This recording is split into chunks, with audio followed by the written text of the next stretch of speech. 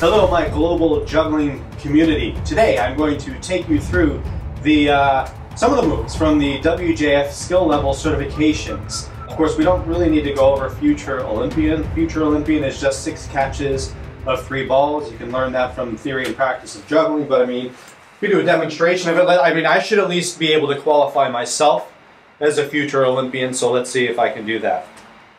Feet shoulder width apart, knees slightly bent. Back straight, chest up, forearms parallel to the ground, elbows comfortably at my side, hands in just a bit so I can throw from the center. And 1, 2, 3, 4, 5, 6. Not perfect, but that qualifies as a Future Olympian.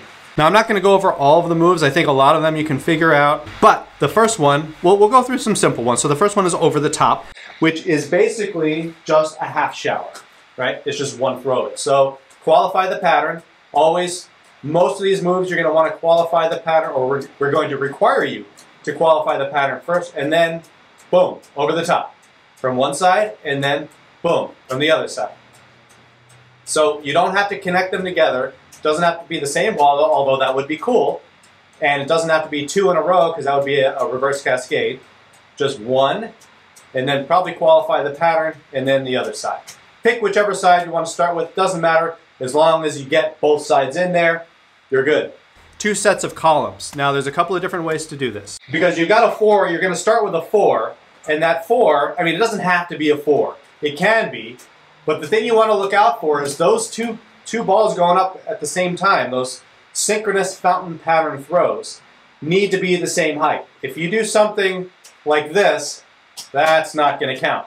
That's a different thing. We'll get into this later. That's not even what it was. Anyway, so you can either, if you keep the 4 on the same side, that's fine, that would count, but just for your own balance training, I would work on being able to do it from both sides. However, for this, you could also continue crossing, all right? So you can pick a 3 out of this 3 to throw a little higher, and then that middle ball can always cross. So it's 2 sets. So it's 1, 2. And then you're out of it. That's all you need to do for that. Okay, so there's a behind the back throw from one side and then from the other side. Separate. They don't have to be connected at all. This is pretty simple. I mean, the back cross throw is very difficult, but it's simple to understand. All right, so you qualify the pattern, and then you're going to throw a back cross. Qualify the pattern, and then you're going to throw a back cross. Now, what we're looking for, and I did not demonstrate that very well at all, what we're looking for is a perfectly straight back cross throw that's lined up with the opposite shoulder. You'll learn this in Etudes for Juggling, the whole section on back crosses with balls and clubs.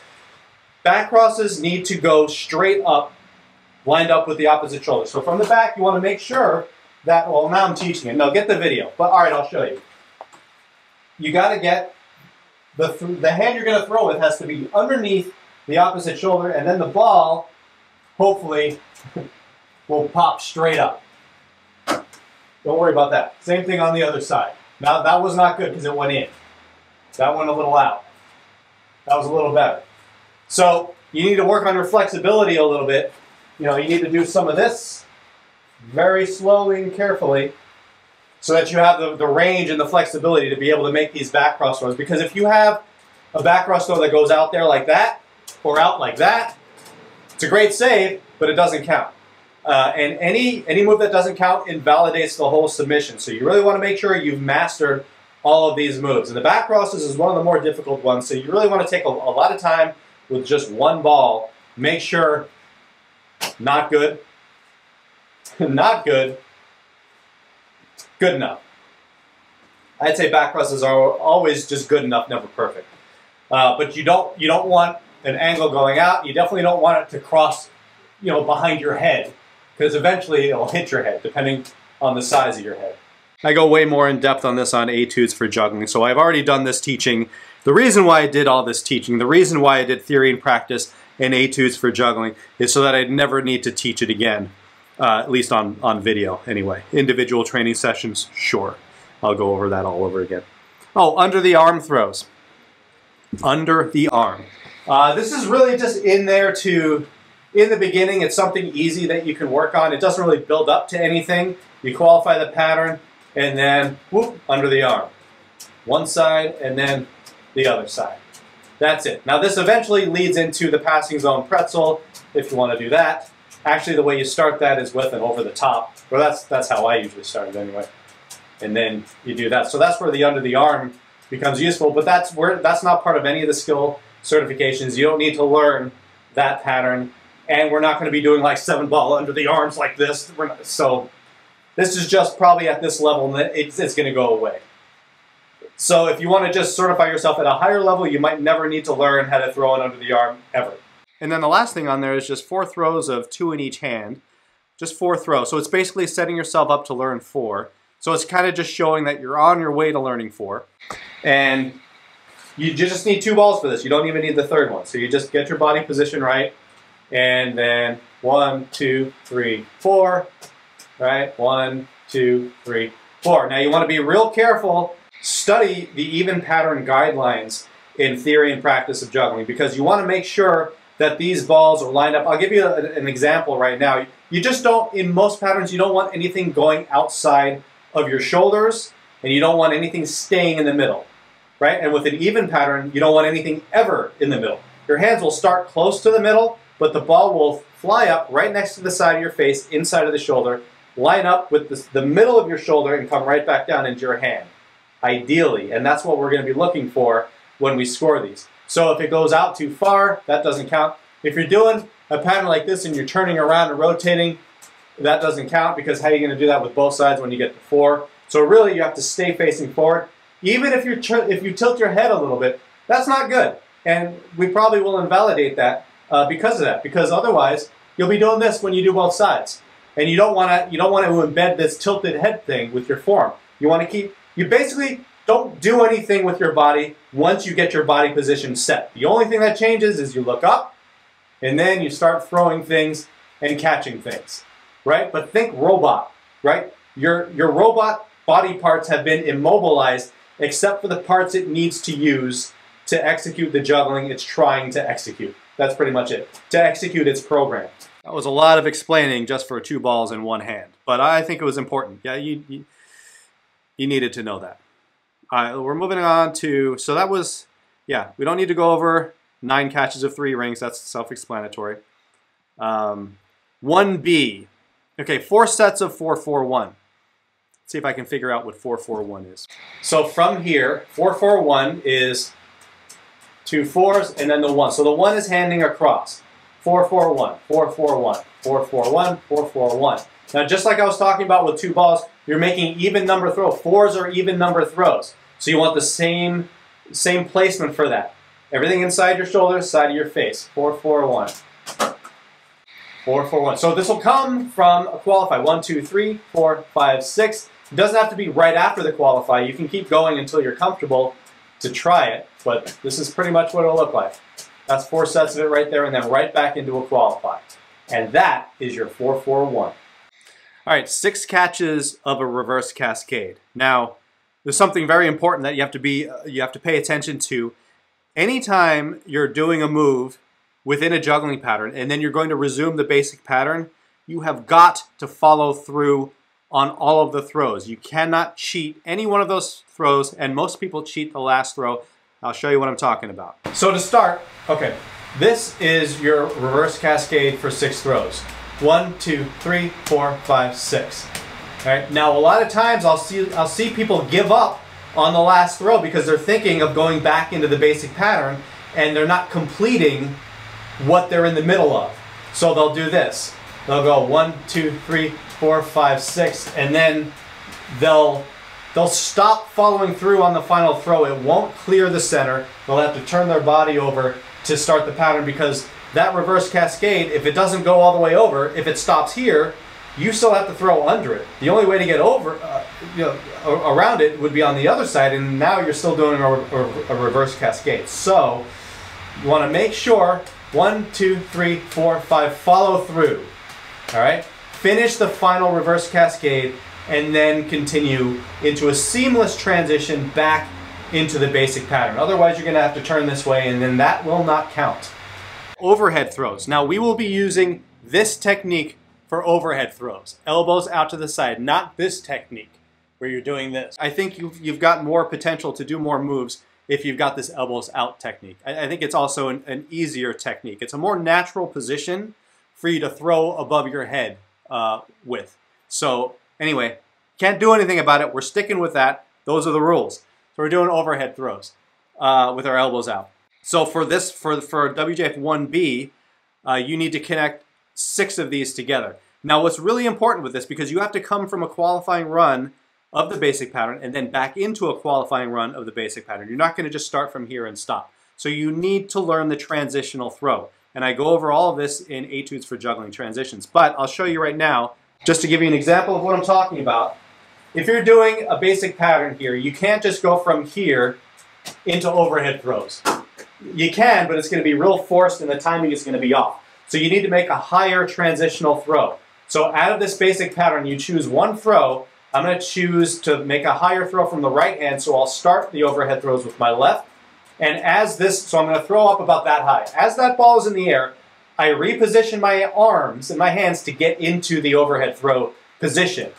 And then I'm here, and then 1, 2, 3, 4, 5, 6. Oh, I messed that up. Let me try that again. Qualify, transitional throw, reposition, 1, 2, 3, 4, 5, 6. The 6th one is a little higher. Doesn't have to be because it's already higher than what your basic pattern is going to be, but it gives you time to reposition your arms back down. 1, 2, 3, 4, 5, 6. Okay? In all of these things, we want crisp transitions.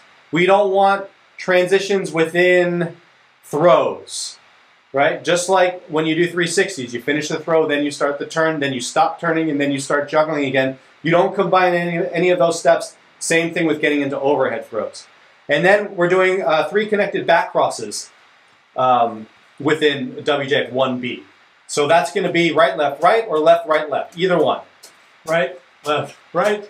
Those were pretty good. I'll try this and see if I show you from behind. Here's the left, right, left. Left, right, left. And with back crosses, it might help you to throw a little bit of a transitional throw, which is basically just a higher throw. So instead of, say this is your normal juggling height, to get from here behind your back and then to get that one here, it could be a little higher to give you a little more time. So I would do a slightly higher setup throw with the left hand there, and then throw a back cross under that to start. So higher throw, and then you've got more time and it's more comfortable. And looks better. Now, like I said, we're not going over everything here. Things like one up 180 and 1 up 360. If you go by the forum in Etudes for Juggling, Theory and Practice of Juggling, you go through all of those, you'll learn the right way to do all of these things, and you'll learn what we're looking for with these. So I'm just going over some of the stuff that might not be very clear even after watching that. The exception, sometimes if I feel motivated, like the shower pattern, some things that I see wrong so much, I'm just going to go over it right now. So for the shower pattern, you want the catching hand a little bit higher than the throwing hand. So if you're doing a right-handed throw and a left-handed catch, you're going to start off with the left hand higher, and you're going to keep this height difference between the hands. So you'll start with the right hand, so 6 throws, 1, 2, 3, 4, 5, 6. That's what that should look like. If you do it out of a juggling pattern, you're going to throw 1 higher to start, and then as that's the transitional throw. From there, you switch your hand position to get into the shower pattern. So qualify the pattern, 1 high, and then 2, 3, 4, 5, 6. That first high throw, the transitional throw, also counts toward your total number of throws for the shower pattern. So it would start 1, 2, 3, 4, 5, 6. And then a qualify. Okay, so now in 3 rings, WJF 1B, there's an on and off the neck. It's pretty simple. I'll show you the easiest way for me to do this. First thing, whenever you're doing either it's a pull down or you're putting a ring on your neck or off your neck, you don't want to be pulling it toward you. So from the side, you don't want the ring that you're going to put on your head to be caught out here and then pull it, because here's what it'll look like. You're here. With 3, you have time to do it, but you don't want to be out here. You don't want this 3-dimensional stuff going on with your juggling. You want everything to be kind of 2-dimensional. So if you keep the rings a little bit closer to you, or even if your natural pattern is out here, throw one a little bit back, and then that one can go on your head, and then you can go back into the pattern. So the difference is this, that, which is unnatural, or one throw back a little, and then when it's here, you just flip it over. So from the side, it's the difference between this or this, which is much easier if you can get the ring back and then bam, right there, and then off. So that's the one on, one off. It just stays on your head where you would have normally thrown it.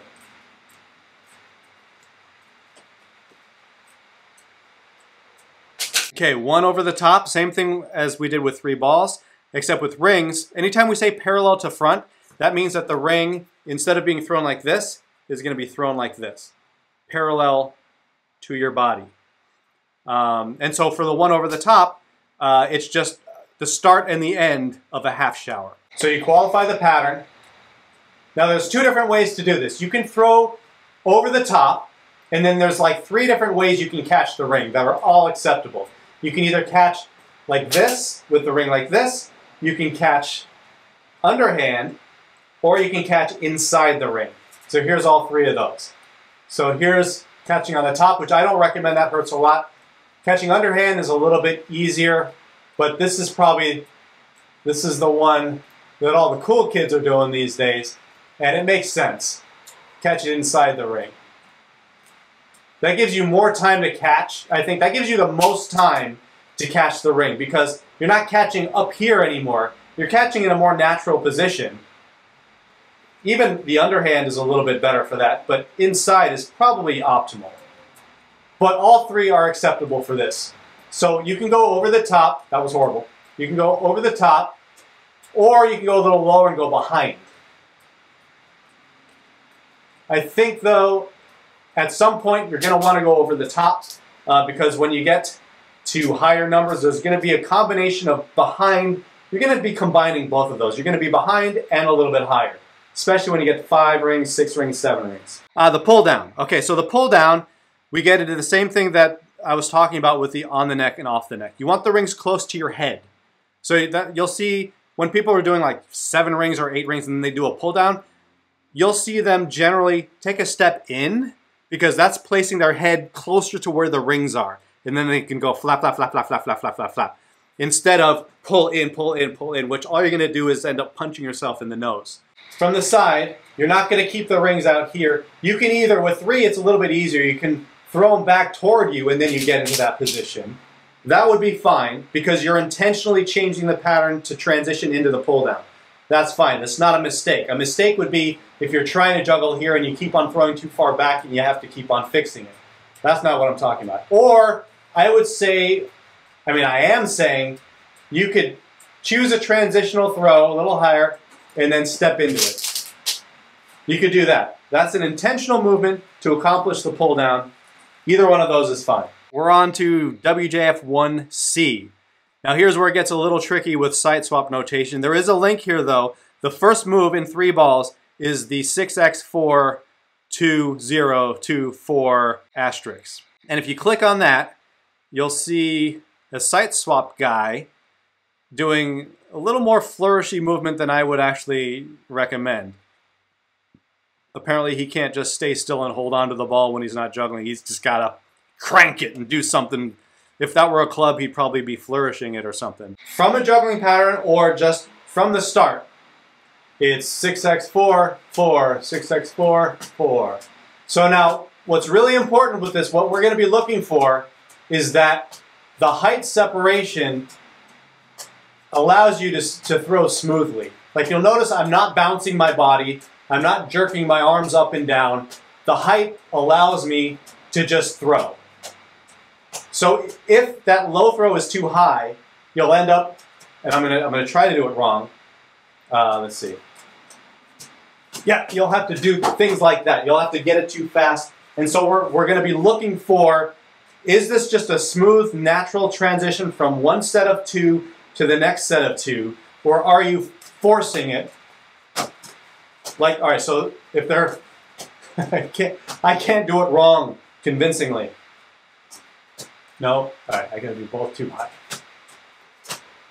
Well, you get the idea. You want the low throw low, You want the high throw height, but you don't want to just like, you don't want to be popping it out. The technique for throwing should be the same. There's just less follow through on the low. You know, I taught all this already in Etudes for juggling. So all the answers are really in there, but here's what it should look like. Wait, sorry, with the 4.